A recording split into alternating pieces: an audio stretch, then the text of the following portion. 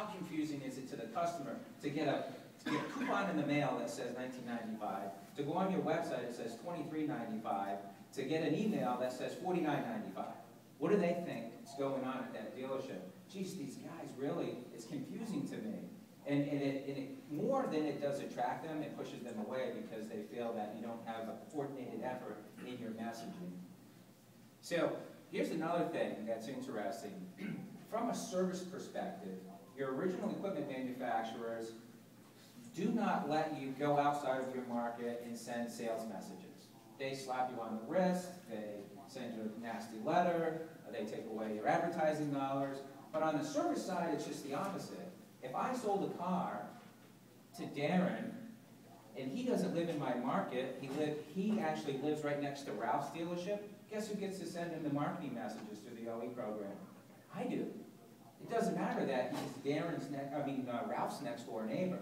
So just the opposite of sales, they reverse it on the service side. So the original equipment manufacturer is going to let the message go to the selling dealer.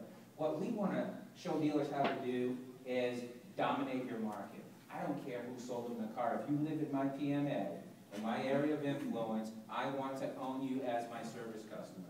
So we're going to talk about some conquest, how to go out and identify those customers and bring them into my service lane. Because, again, the concept here, think about it. I'm going to bring more people into my service lane to do what?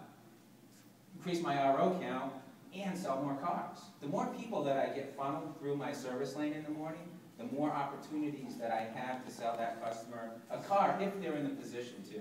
So we need to identify, are they in the position to buy a new car or not? We got to talk about the life cycle. So there's a cadence of time that the customer buys a car in throughout the history of their ownership. We need to identify what message do I send the customer, when do I send it, what is the right message, okay? Does everybody need to get the same message? If a customer